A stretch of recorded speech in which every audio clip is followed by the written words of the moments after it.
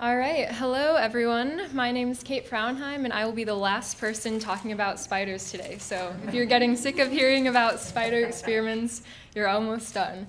And I'm going to be focusing on meatballs, which is a hunting technique that wolf spiders do, where they grab a bunch of flies and lump them all together into a ball. All right, so I want to talk first about why we need to study spiders and why this study is important. Spiders are instrumental for the food web. They're one of the main predators of insects, and so they're needed to keep the insect population in check and ensure that insects do not overconsume plants. And spiders are also food for other animals, such as birds. And then this topic specifically is also important for other foraging experiments with wolf spiders, because in these experiments, you put like a spider into an arena with a bunch of flies, and you're making assumptions about how many flies that spider can fit in its meatball. So it's important to study this meatball topic and learn more about their hunting behaviors.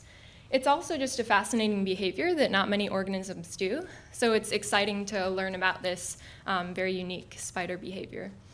And then spiders are also important in general because they consume household pests. Now, you probably hear this a lot, and you think, do they actually, though? And yesterday, I was practicing this presentation, and I was in an Airbnb that has a lot of ants in it, and I saw a spider eat one of the ants. So it's true. They do eat household pests. All right, so I want to talk a little bit about how wolf spiders forage. They're ground hunters, which means they don't use webs to hunt, and instead they use hide and ambush techniques on the ground to catch their prey. And they'll typically either use their legs or pedipalps to grab their prey.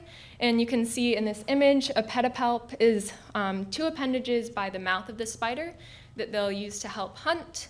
And then this sequence shows like a spider lunging for and grabbing a fly with its legs. And then when they hunt, spiders will grab a bunch of flies and lump them together into a meatball instead of grabbing one fly, eating that fly, and then going on to grab and eat a different fly. And so this allows them to eat a bunch of prey items at once. And then I just wanted to have a better picture of the meatball, so you can just see like that's what it looks like, and you can see the spider is holding it with its mouth and pedipalps. And they can actually get upwards of 20 flies into this meatball, so they can collect a lot of prey items. The point of this study was to figure out what affects the number of flies that a wolf spider can collect into its meatball. And so we predicted that the two main factors that would influence this are the size of the spider and the number of days that that spider has been starved for. So we thought that a larger spider would have more flies in its meatball because it'd physically be able to hold more flies at once. And then we also predicted that a spider that's been starved for a longer period of time would have more flies because it would be hungrier and more motivated to hunt. So to test these predictions, we collected 16 mature females from the wolf spider species Rabidosa rabida, and they were all collected during the day. The reason we only used females is because you can't really compare the foraging between males and females because mature males will typically spend more time looking for a mate than they will looking for food. And then we starved 8 of the spiders for 7 days and 8 for 1 day. And we took masses and then took pictures of the spiders and used an ImageJ software to measure size. So this picture shows the ImageJ software. As you can see, the spider has 2 body segments. The one with the eyes is called the prosoma, and the other one is called the abdomen. And we measured the width of both, but we ended up using the width of the prosoma as the measurement for size because mass and abdomen width can actually be affected by how many flies the spider has consumed. So as a spider eats more flies, its abdomen will actually be wider. So that's not really a good measurement of how big the spider actually is.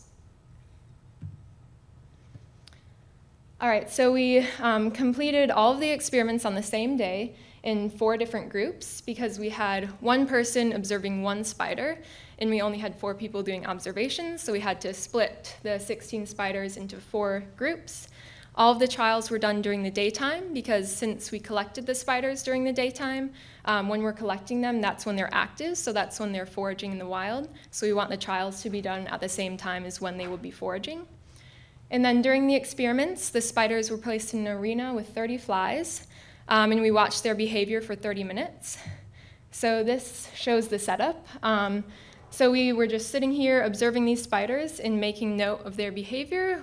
We completed what are called ethograms, which is a way to track animal behavior, where you mark the behavior at a specific time. And so we were making specific notes of when they caught and dropped flies, but also various other behavior. We found that lots of the spiders spent some time spinning in circles, so we made note of when they did that, and when they were walking around versus just sitting in one place. And these flies were alive, right?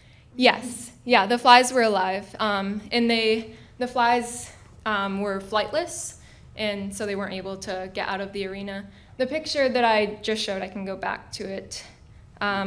This is not like from the actual experiment. This just shows the setup. So this one like kind of has some debris in it and stuff, but the actual experimental ones were just solely alive flies. So how did you make them so they couldn't fly? You took all the wings off? Yeah, we personally just picked every single wing off of all of the flies. No, it's a genetic thing. We just ordered flightless flies.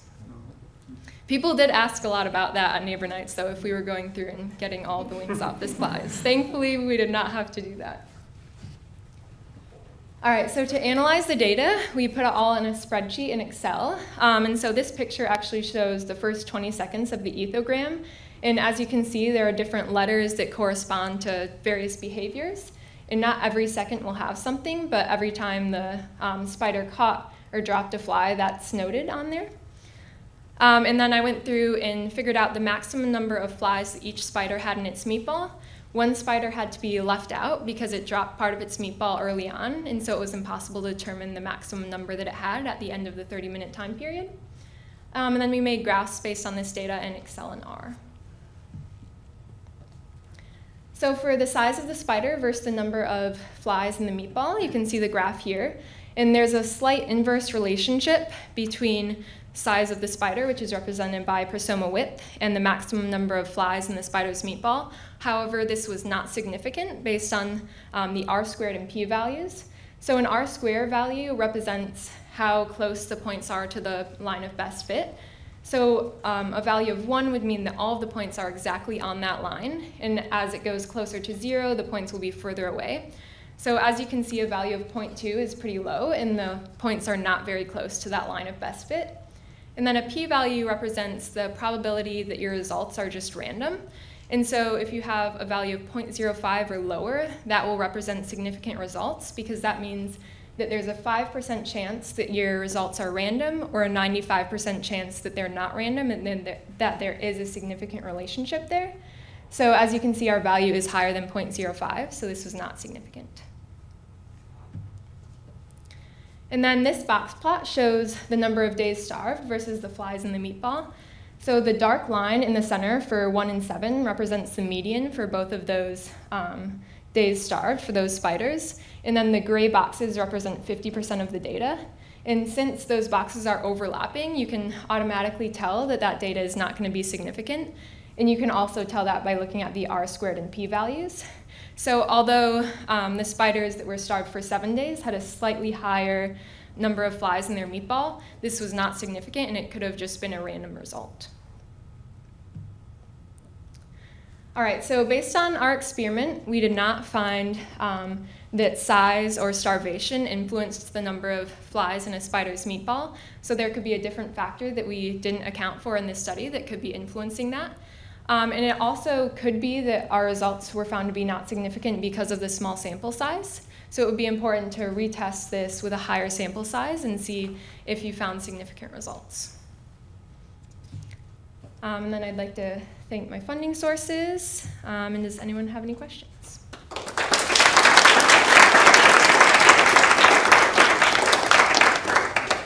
Okay, so you had the same density of spiders of flies yes. in all of them. And did the spiders, like, you know, they grab a fly, grab another fly, they've got a meatball, sometimes they drop it, start creating a new meatball. Is that kind of what happened? Or did they just tend to make one meatball through Yeah, so they typically made only one meatball. Usually whenever they dropped the meatball, they would pick it up as soon as they could. Right. And so, yeah, I think there are only a few instances where they dropped it and just let that meatball like go for the rest of the time. So when would they eat that meatball? They were just kind of eating it while they were collecting other flies. Typically, since they're hide and like ambush predators, they'll just be sitting and waiting for the flies to come to them. And so they'll kind of just be eating while they're waiting to catch new flies. It's like the hungry guy at the picnic, right? Who is like putting food on his plate, but also eating it at the same time. Yes, That's exactly. right. How do they immobilize them, like if they drop them to keep them from getting away? Are they injecting them with venom or something? Or Yeah, so they actually just kind of smash them into the meatball, and we did find that there were times that live flies would just kind of crawl out of that meatball and get away. So they're not really like killing the fly when they put it in the meatball necessarily. and then they're eating the whole thing, like they're Yeah, not, so like sucking juice out. yeah, of it, they like suck it out. When I think of spiders, that's what I think. Yeah, no, that's exactly right. They don't like consume it; they're sucking like the juice out of the fly. Mm-hmm.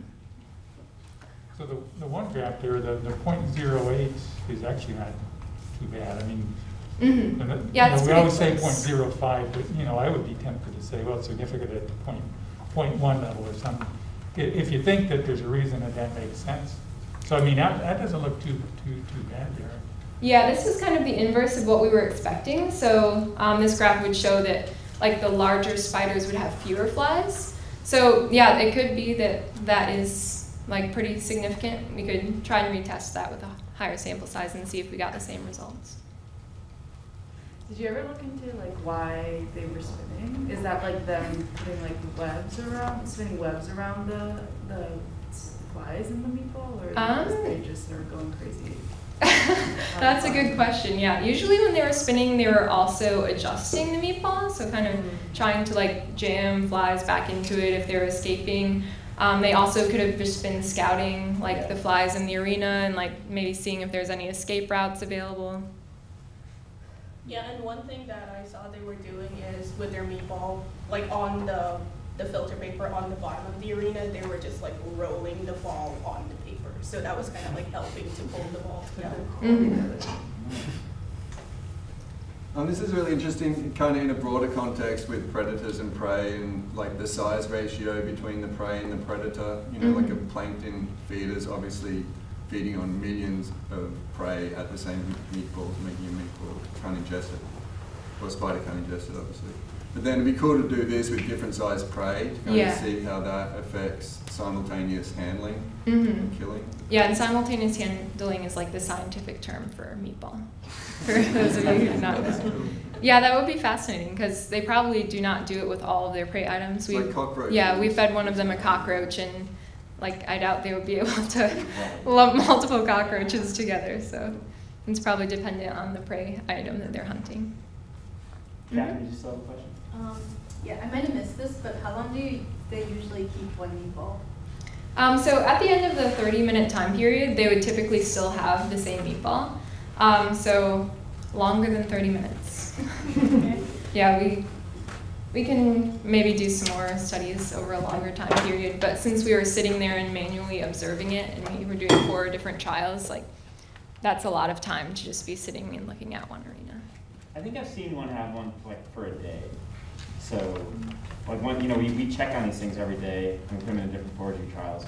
And one time I saw a spider that still had a meatball in its petty pod a day after. I've seen them go back and pick them up like a day later Yeah, too. yeah. So that could also depend on what this guy did. We don't know. So did you let all of them go in this room, or?